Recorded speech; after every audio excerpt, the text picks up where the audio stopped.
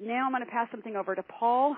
Paul, kind of one of the things you and I were talking about, and I just wanted to bring it up in this hotline, and kind of a question really more coming from me than any of our members. But after we had the Horse Business Employee Seminar, we were talking a little bit about payroll issues and payroll taxes and the kinds of challenges or problems that horse professionals can get into by misclassifying their employees or misclassifying an employee as a private contractor, and some of the things that are going on with the IRS right now so far as hiring more agents, and also, and Brian, I'm sure you can weigh in on this a bit too, and just maybe you could just touch on that about why payroll tax is important and some of the issues and penalties that make it a relevant topic for horse professionals right now.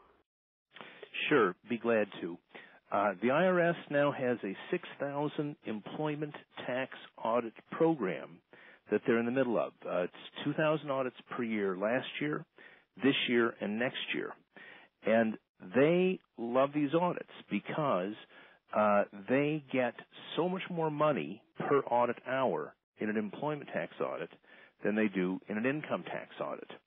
And it's dangerous for horse owners because if they determine that someone who was treated as an independent contractor should have been treated as an employee, they will go after the individual, even if you're using a corporation or an LLC. It's called the 100% penalty. Very pernicious. Anyone who has signature authority and the ability to decide, well, I'm going to pay the feed store or I'm going to pay the IRS, is subject to being assessed with a 100% penalty. And it is not even dischargeable in bankruptcy. So it's a very heavy-duty thing. Why does the government love it so much? They love it so much because it makes the business owner the tax collector for the IRS. If you're treating your employees properly, you're taking FICA, which is Social Security, FUTA, federal unemployment, and withholding taxes, and you're paying them over to the government. You're doing the government's work. Sometimes it's difficult in the horse industry to say who's what. What about a horse trainer? Well, it could be either way. If you have a major horse trainer at a track, well, that person's going to be an independent contractor. Or if you're using a major public trainer where, you get your bill, they have 40 different customers in the barn, that's going to be an independent contractor. But if you have your own trainer who trains exclusively for you, they're probably going to be an employee. Now, the most pernicious category is stall cleaners. What about stall cleaners? I know so many people that they just pay stall cleaners cash, sort of under the table.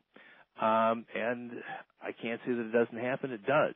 However, if they get caught, most of the time a stall cleaner is going to be seen as an employee.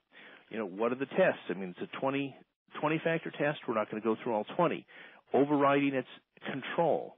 Does the horse business owner control when the worker shows up, the order in which the work is done, how the work is done? Does the worker have their own tools? Does the worker have a risk of loss? Now, having said that stall cleaners are usually employees, I can imagine a situation in which they're not. Suppose that some enterprising teenager shows up at your door and says, look, you've got 8 stalls back there.